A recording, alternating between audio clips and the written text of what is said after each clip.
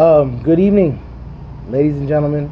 We're coming to you live from Fresno, California, and I'm honored to have a wonderful individual with us, and it's Coach Linda Garza, the head softball coach of the almighty Fresno State Bulldogs, Lady Bulldogs. Did I say it right? The Fresno State Bulldogs. We're good Okay. enough. All right. All right. Well, thank you for Absolutely. talking to me and allowing us to come to your home. I talked to you a couple times, and what we want to let the people out there know about the recruiting process, the Division One, whether it's Division One, Division Two, Division Three process, and they all vary. Absolutely. But in the Division One process, I thought it was very important when we talked initially for the people to hear what the process really likes. So I guess the first question I have for you is, if you were a parent, Mm-hmm. what's the information you need to know and that's pertinent for somebody that would be getting recruited by you? You know, every sport's different. However, in recruiting, you're still doing the same thing. So, every coach at any school, has an amount of athletes that they're trying to attract to their university and trying to get to compete at their school. And every school has different visions and goals.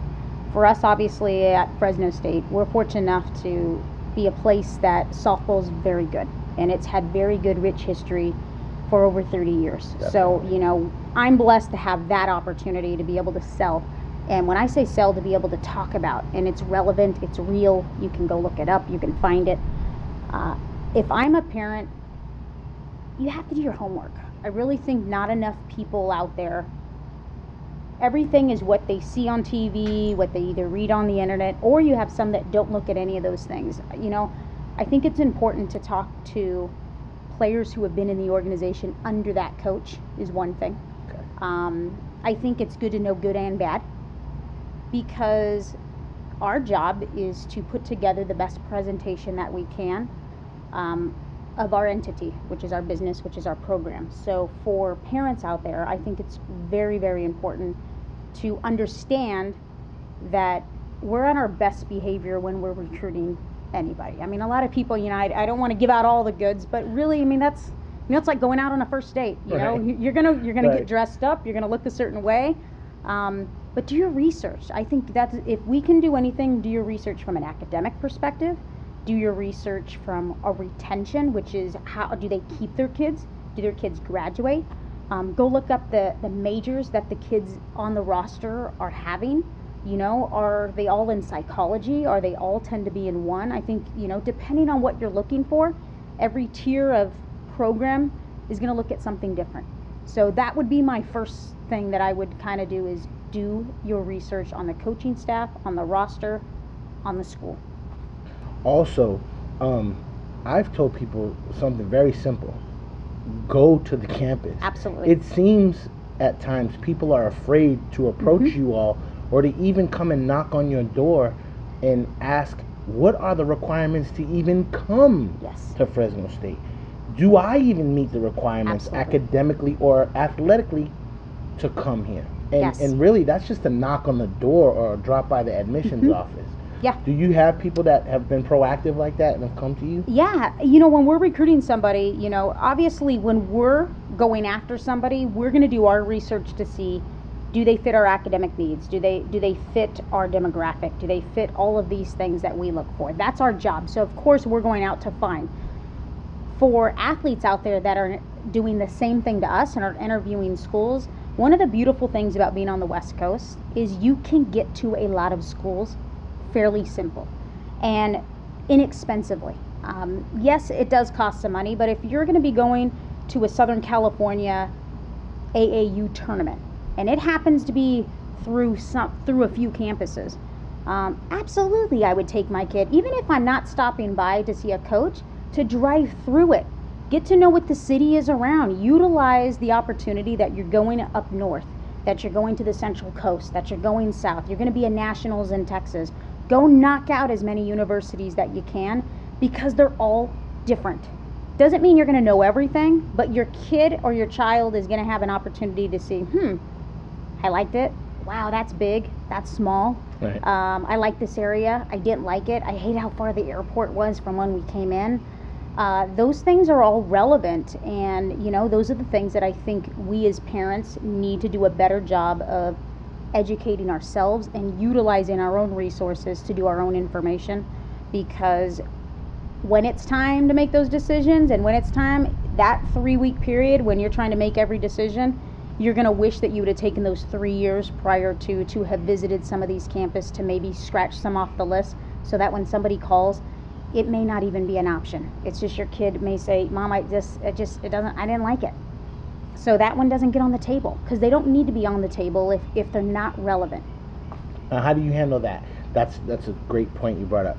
So say if a kid is a 5-star, 4-star, and they have 30 to 50 offers, and I know you've been on the winning side of those, Absolutely. and I know you've been on the losing side of those. Can you give the parents and kids an example of how to handle that? Suppose somebody, they really like you, but they're a kid from Colorado who doesn't want to leave the area. How does that go? Honesty to me and being transparent will get you far. I don't have to remember what I say to athletes as long as I'm honest and transparent. But not everybody is like that. So I still believe in, you need to know your athlete and you need to know your kid.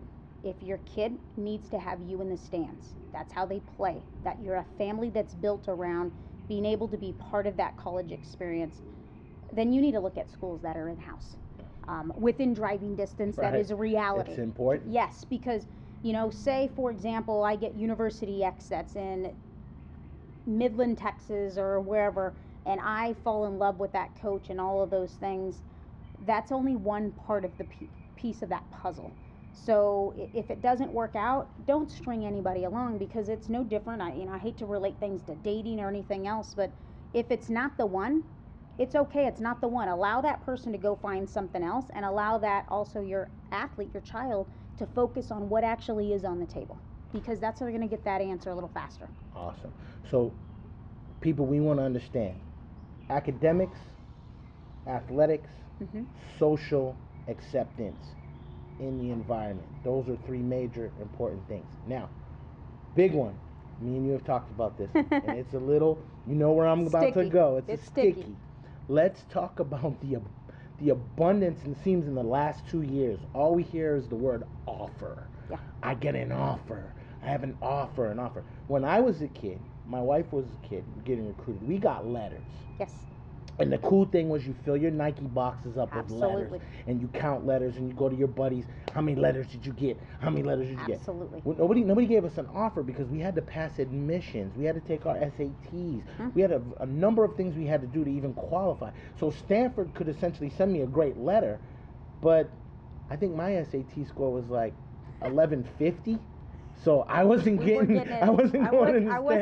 Either. So the offer kind of was like a great piece of paper. I have it. Absolutely. But I wasn't going to go there. So let's talk about offers, what that is, and the problems with that now. In our industry and in softball, it is starting to get very early. And when I say early, I mean you're getting 8th graders and 7th graders who are getting national looks from top 5, top 15 programs. And when we are seeing talent, I'm going to say we, because we all are coaches, when we are seeing talent and we see it at a level that we truly believe that it's going to be a 4-star recruit, it is what it is. Coaches are finding ways to basically say, yes, I have this X amount of money available for so-and-so, and they're not binding. I tell people, and I'm not saying, because our word is our word, Can you say that one more time? They're not binding. They're not binding. I think, a lot of people, the reason why I tell people this is, I've held, my word and those sort of things, but not everybody is me. It's a 2-way street. I've also held somebody's word and something else comes up that they weren't anticipating, and they've derailed and decided to go somewhere else. But the most common theme that is happening, and it's happened, I was most recently at UC Riverside, and I was going into my 5th season, and we had some what we would call verbal commitments of athletes who intended to come to Riverside. We were still actively recruiting them, but the way and the lingo for a parent would be a verbal commitment type thing. And then, my dream job comes up here at Fresno State, and making now those phone calls to those athletes and saying, hey, I know, we talked about you being at UC Riverside and I'm no longer going to be there. And I don't know if you're the athlete that fits where I'm going at the next place. And that family has been a diehard, commitment. And now what does that family do? That's what I don't think that we spend enough time on to understand. And even me, that I'm trying to educate our coaches, is this what's best for the game? I know what's best for top University 1, right. University 2. If I can keep the top kids, and I've shown that I'm 25 years at this institution, the likelihood is, yes, I am going to be there. But what about, for our sport, there's 305 Division 1 schools. Maybe only the top 15, top 20 have some seniority where you're seeing coaches truly there for 10 plus years. So what's going on with everybody else if we're all doing that? That's what concerns me and would concern me as a parent. So when we talk about nothing that's binding, when that coach should leave, that athletic director has to make a decision on, am I going to honor or am I not? Some may say, I'm going to leave it in the hands of the new hire of the coach and let them go and evaluate these athletes and decide. Some may say, we want a fresh start. We never liked where the direction of the program was going. We want to go completely off the grid. We want to go more in-state. This coach was going out of state. We want to go more in-state, or vice versa. We need to get out of state. We want to go international. So what I would say is, be careful. Be careful. I mean, the reason I say it is because an injury can happen. Your athlete, your kid, and they may not be the same person they were 3 years ago, and all of a sudden somebody pulls it. Or flip side, you may find out your kid, wants to go to University X, and you realize that that's not in the best interest, and we got to go a different direction, and now you feel like you're letting that coach down. Right. So I believe that when we did it, I took my visits. Right. I took official visits. I didn't go on any unofficial. I put the dollar on the campuses. We were forced to go and have to pick the 5 schools. I do believe the integrity of the NCAA is that the process should be made with a 16, 17-year-old mind. Right. That's the biggest thing. Am I being asked to go and recruit younger athletes in my position? Yeah, we're a top 25 institution. Absolutely. It makes me nervous every single day. I know I want to be at Fresno State. I know this is my dream place. Does a 14-year-old though? Right. I don't know. I asked my nephew, he's 14, what kind of car he wants. If I ask him today, it's going to be a truck. If I ask him next week, it's a sports car, and if I ask him the following week, it's a sedan. So I can't even begin to ask the colors of it. That's too Right. much. But I think that's something that we need to talk about, or at least educate those on. That's a big issue right now across the board, mm-hmm. in all sports, and especially in the money sports. When I say money sports, I'm saying when there's a lucrative opportunity. Yes. Possibly at the end of college, at the end of a matriculation period. Some Yep. kids are leaving sophomore year, junior year, depending on what sport. Absolutely. And then we also see the divvying up of monies. So if a roster, for instance, explain how people, because everybody says they got a full ride. I love that word too, full ride. That's an old word. They shouldn't even use that word anymore. No, because it's not relevant. It's not as anymore. relevant. Okay, so a lot of people don't realize that I'm going to talk Division I athletics because that's what I'm most familiar with. Okay. So you have your what we call head count sports, and then you have percentage sports type thing. So head count sports are your volleyball, your men's and women's basketball, and football. Okay, any athlete who's on a scholarship, everything's covered. So whether it's the punter that's on scholarship and the star quarterback, if you're on a football roster and you have earned an athletic scholarship, it's at 100%. Okay? And that's anywhere. Second is if you're now on what we call a percentage or countable sport, you're going to be the soccers, softball, baseball, track and field, pretty much anything else outside of those sports that we just talked about. Those athletes, each sport, NCAA designates every sport with a specific number that they can max out at. So I'm going to talk softball. We can max out at 12. We are allowed 12 NCAA scholarships. Let's not forget the smaller schools may not even have a fully funded, so they may be operating off of 5, but for our sport, we're given 12. Each coach can do these things different way. You can go after 12 studs and just go, I'm going to go all in. Yeah. I can go after 24 kids and say I'm going to give them each 50%. Or I can say this one's at this one's at this one's at this. Okay?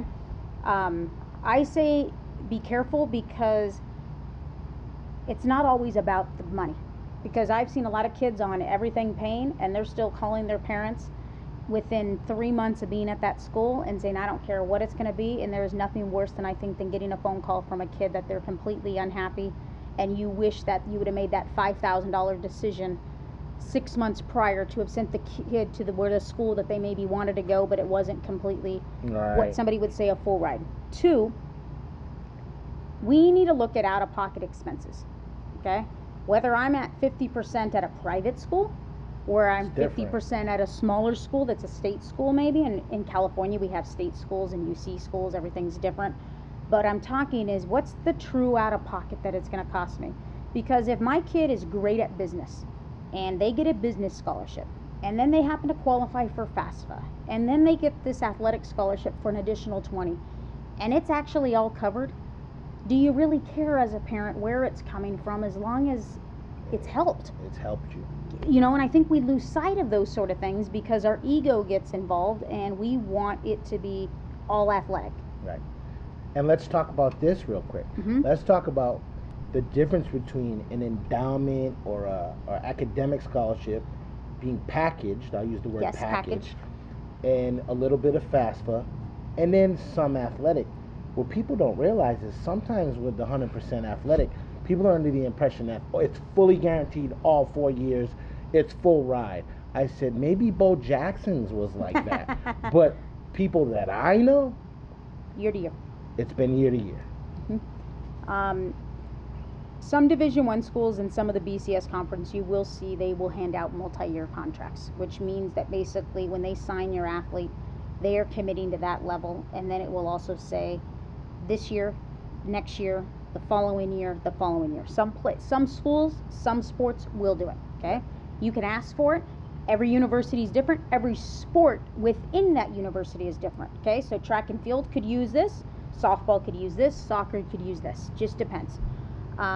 The reason everything has traditionally been a year-to-year to allow both sides to evaluate the year before and to see if this is still working in the way that it's supposed to be working. That's the way I believe the true foundation of NCAA as to why everything was a year-to-year. With that being said, you know, you still don't see a lot when somebody gets injured that somebody takes. Have I seen it? Yes, I have seen it, okay? I've seen also kids make bad decisions in college and they're not the right fit, and a coach who doesn't talk to a parent anymore because their kid's an adult now, right, isn't the right fit for the program, and they've had countless interactions and they say, hey, we need to go a different direction, and the full ride turns into 50. And I've also seen where the coach changed, this doesn't work, and you see a kid that trickles down their money. I think of college athletics as a job. You're going in for a job and somebody's giving you a baseline salary, and your job is to go keep your job. And your job is to hopefully go get a raise, hopefully to stay wherever you're at. But it ultimately comes with doing what you're supposed to be doing. And I also think as a coach, you have an expectation. When I go and recruit somebody and I think they're a full ride kid, so to speak, I am committing to them at a very high level for what I think is going to be an investment back to me. Are there kids that don't pound out? Yes. And we wear it as coaches. Not everybody does, but some do. My point, though, is if I'm going to be fully committed, I always tell kids, if I'm going all in, you know that I expect you to be all in with me. All in means go to class, do your work, be coachable, be a good teammate, be in the weight room and lead, and perform. You know, when those things start not adding up, yeah, you're going to come into my office, and yeah, we're going to have some heart-to-heart talks because... Yeah, it's but that's what life is, and I think we forget to try to utilize this opportunity as 4 years to get our son or daughter ready for what real life is going to be. Because I have yet to see somebody go and hire anybody, whether we're talking Costco or whether we're talking the big wig of saying, Yeah, you have infinite years with me. Just show up. Right. You know, it doesn't work in my Well, industry. I yeah. don't know if it works in yours. No, and for some reason that's the perception, and I wonder, do people really believe that there's a scholarship fairy and everything's gonna work out, and the coach said it's gonna be great, and my kid's gonna do everything that I told them to do in high school? And please understand, people, that your children will be different when they leave your nest. Yes. And they're gonna tell their coaches things that they're not gonna tell you. Mm-hmm. And the coach is gonna know about things that you're not gonna know about, and it's a business relationship. And I know I've experienced it personally, and I just think that people need to have a real understanding of what's real, not sexy talk, not smoke and mirrors. Yes. Just the real deal. So, I mean, with that said, I want to thank you for sharing some time with us. Absolutely. And Absolutely. and hopefully people can use this information to help them make things a little clearer. And do you want to tell anybody, as far as if they have any questions about getting in touch with you at Fresno State, or anyone at Fresno State, or is there a certain office that they can reach out to? You know, I mean, you can Fresno always, State? you can always, I'll let you go ahead and tag me in terms of Instagram and Twitter and things like that. You know, Okay. obviously we're limited on the amount of correspondence we can have on certain ages. So, you know, about 2018 graduates and things that we can kind of communicate with those types of families. Anything outside of that, contact admissions, you can always call. You know, we can maybe not call back. Don't be afraid if we haven't called back. Just keep trying, and hopefully somebody picks up that phone. You know, the reason that you and I are trying, and why we talk about this, is I love what I do and I have a passion for coaching. I happen to coach at Fresno State. That's just one identity of me. I've coached at many universities. I've been in the SEC. I've been in the Big Ten. I've been at private schools. I've been at smaller schools. My passion for is having young people be able to use their athletic talents, if they can, to go get educated. You know, at the end of all of this, as much as many of us would love to know that our son or daughter is going to get a pro contract in some sport, the reality is that's maybe 3% of the norm. So the important part in picking this is, and I tell this to my athletes or whatever I recruit, and this is what I believe any coach, I want 3 things. I want you to graduate, I want to make the best person and softball player that I can make, and I want to make sure you enjoy your experience. To me, I don't care if you're talking football, track and field, if we're talking swimming and diving, any of those things. If my kid graduated, became a better person and a better player, may not be all conference, may not even be a starter on it, but truly did become somewhat better, and they enjoyed their experience, slam dunk, I won on that college. And that's what we need to, I think if we can get to that place, the dust is going to settle on the trophy at some point. Right. Okay? But the degree is the meal ticket. I always say, I don't want them coming back to your house when they're done here. Right. Okay? You know, there's a lot of great schools that there can be some All-American players, but I see a lot of All-Americans sometimes coming back home.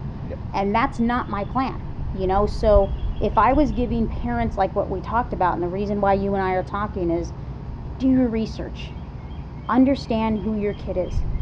Don't get caught up in the hype of, in your AAU or whatever your involvement is, that, you know, you have to look sexy with the school that you pick. The key is pick your school and make it sexy. And I think if we can do that part, it's okay. You know, I've walked into apartments that feel way more than a home than the mansion that some people live in. Right. Your job is, and our job is, to help these parents and help these young people pick the right school. Because if you help them pick the right school, and my school happens to be the right school, that kid has a chance to be great on the field. When they're happy, they can be great. When they're not, and they're caught up in the madness and they're not, it's so hard to pull the athleticism, because 18 to 22-year-olds, I don't care if you ask any parent out there, those are the toughest years of your life, because you're trying to figure out who you are. Exactly. And you're doing it by yourself. Exactly. So, I'm excited. Thank you so much for having me. I appreciate it. Thank you. I appreciate you back. Hey, so you got it. There's no excuse to not know. We're going to give you the information. Why? Because Coach Pete said so. Peace.